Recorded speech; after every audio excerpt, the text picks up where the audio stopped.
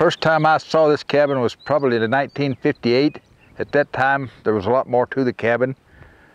The creek below here is named Rock Cabin, I assume after the cabin here. Leonard Hay's grandfather ran sheep in this country in the 1880s, and Leonard was born in Rock Springs, and he knew nothing of the history of these cabins.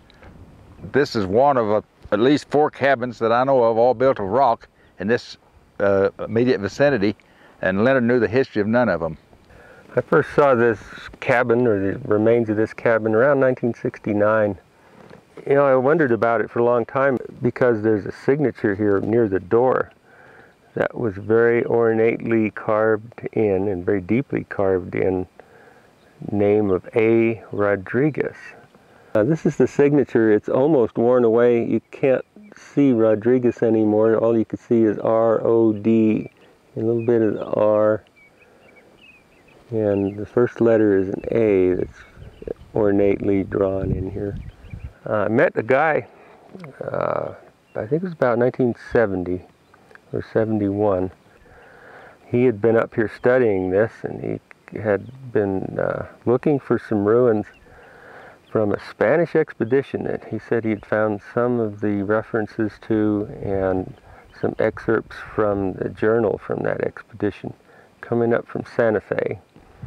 It was a Spanish expedition to explore the North Country, and he said that in these journal excerpts he had found a reference to some shining mountains, meaning that they had snow in them.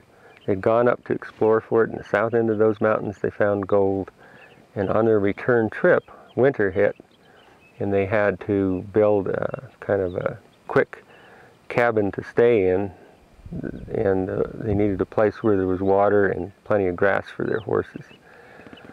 And he came to the conclusion that this cabin was the place that they built there, which probably would have been in the late 1500s, maybe early 1600s.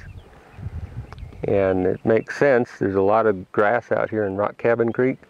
There's a spring right over here about 100 feet away, and this would have been a pretty ideal place to get out of the wind in this little valley down low.